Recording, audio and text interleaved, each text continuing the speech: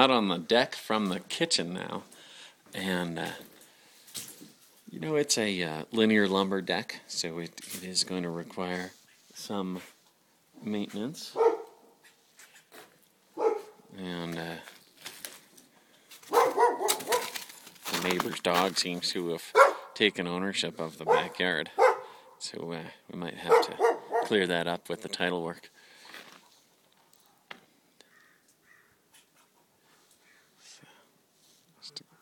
Very nice access to the golf course. You see the cart path right there.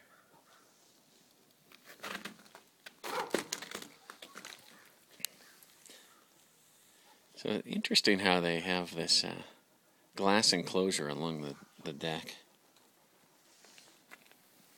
But overall, everything's in pretty good condition. The floor of the deck could use a paint job. And there are a few little signs of deferred maintenance here and there.